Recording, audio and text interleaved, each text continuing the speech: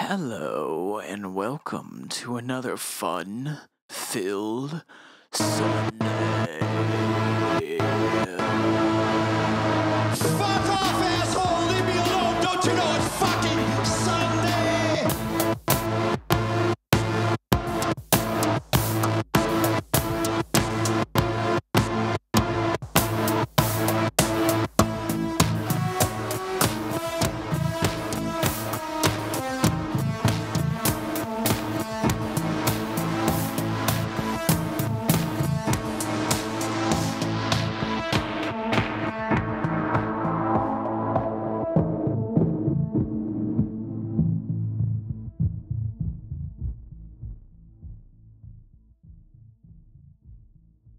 Hello and welcome again. What we're going to talk about today is a synth called the SubHarmonic.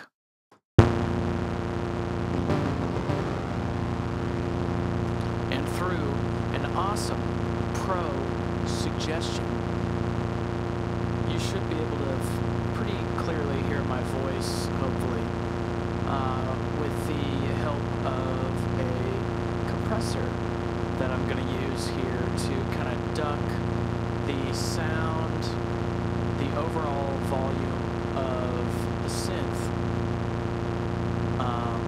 whenever I'm talking.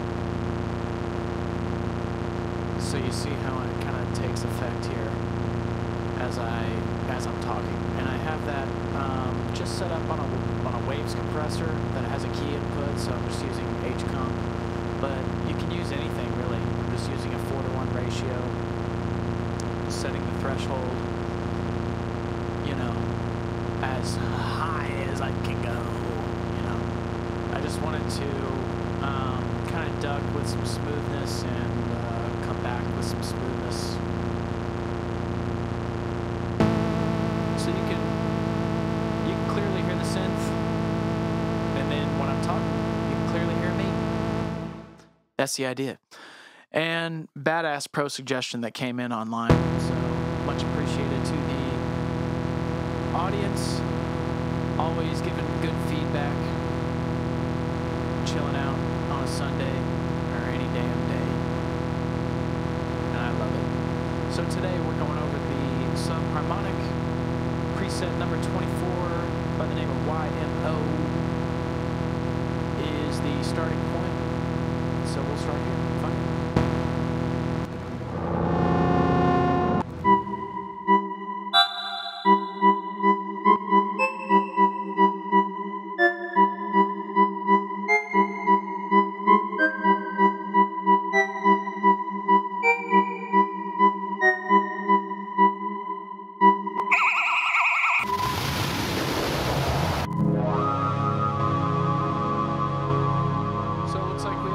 Shift control of the sub-oscillator's main frequency and the semitones as a sub-oscillator generates harmonics with the main frequency. The pitch control shifts these subtones to usable frequency. I see.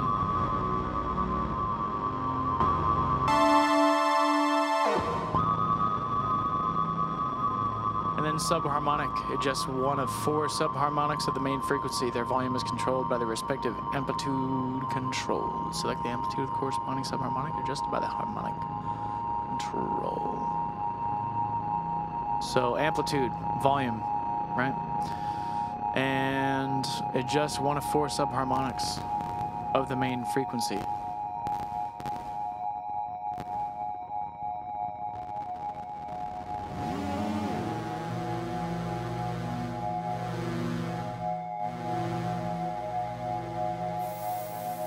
Feedback. Sets the amount of feedback applied to the sub-oscillator internally. Turn to the left for an undistorted or siren-like sound. Sounds like noise at the moment. For the right, or to the right for a saw-like signal. Kind. Envelope amount controls the modulation amount applied to the feedback by the modulation. Detune. Sets the amount of detuning in a uni mode. Turn to the left for a larger intervals between the voices. Speed. Glide. On or off.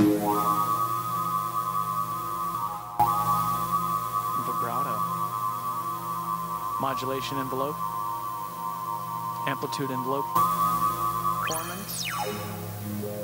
Gain. Spread. Envelope amount. Controls the amount, polarity of modulation applied to the form and frequency by the modulation envelope. Turn to the left for inverse modulation, i.e. low form and frequencies at high modulation signals, and to the right for normal modulation, i.e. high form and frequencies at high envelope.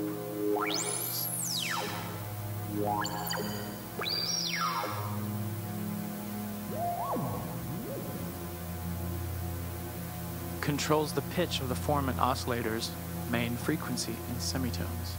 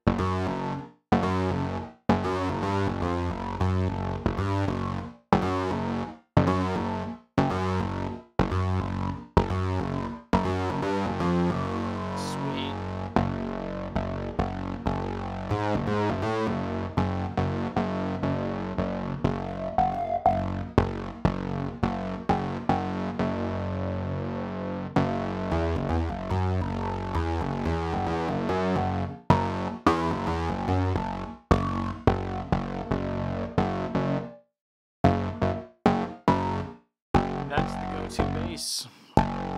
And we started out on 24. So now we circle back to 23.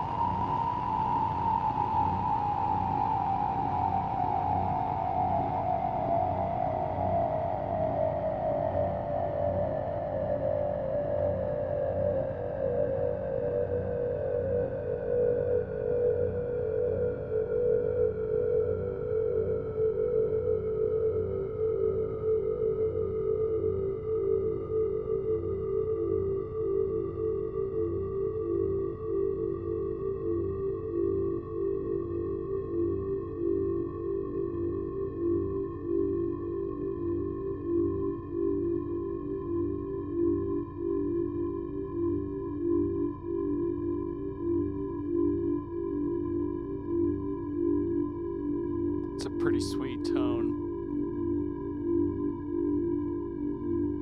It's pretty rad. Sub motion for sure.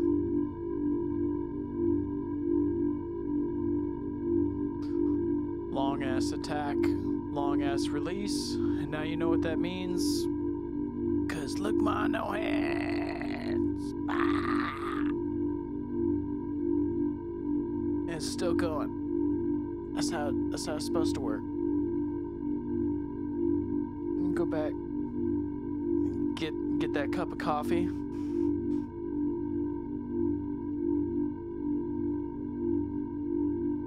This tone still be toning. Still toning it up. Because that's how it works. Long release. Which means it takes a long time from when I release my hand from the note. From that point, it takes a long time to come to the point at which you no longer hear the note. Long release. If it's a short release, then as soon as I lift my hand off the key, you'd stop hearing it. That's, if it were a short release, what it would do. Just turn the release down, and there you go.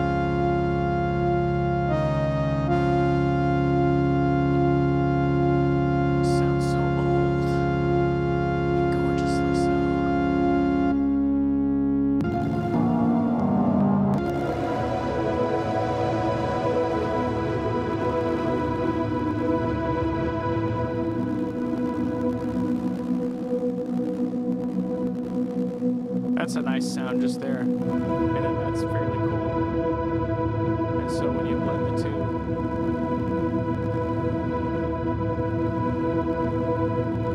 that's wild.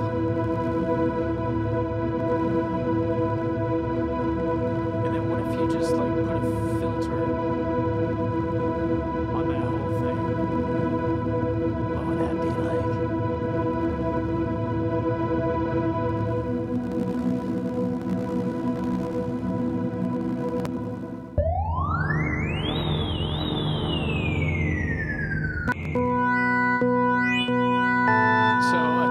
Sounds, I mean, just out of the gate.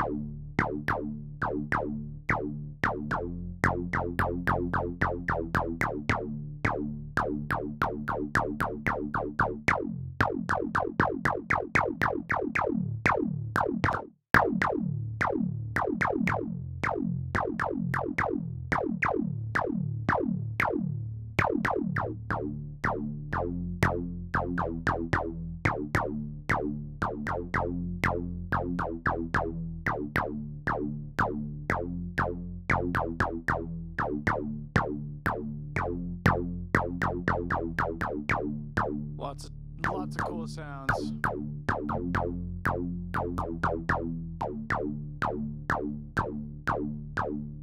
Until next time.